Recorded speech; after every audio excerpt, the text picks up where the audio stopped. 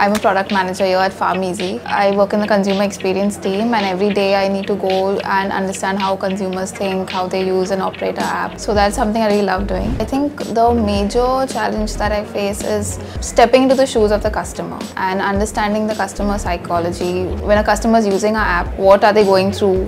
What are they thinking about? How are they using the app? What are the problems that they are facing? And incorporating that, finding a good solution and making their life easy. That is the primary task of a product manager. Converting that solution into a good design and ensuring that you meet all your goals and your targets of the company. That is a balance that needs to be maintained. So every day our life is stressful. I spend around 9 hours a day at work, and at the end of the day I am really stressed out. I ensure that once I'm home, I just switch off, and the remaining hours that I have, they're completely mine.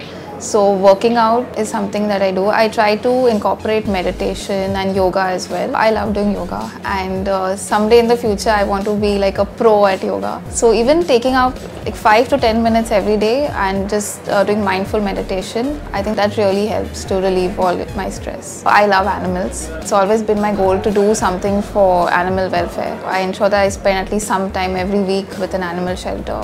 PharmEasy is very cooperative that way. So you hear all these horror tales of other startups where the employees are overworked, weekend working, late hours. Nothing like that at PharmEasy. They ensure that once you are here, you spend your next, say, 8 to 9 hours being completely productive. But once you're out of here, it's your free time. You can do whatever you want. Work-life balance is excellent here at PharmEasy.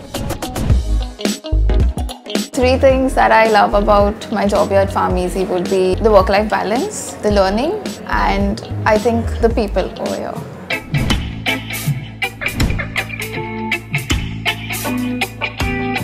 Deepika Padukone, Sunny Leone, Dua Lipa, what are the other 2? Sunny Deol, and that's it.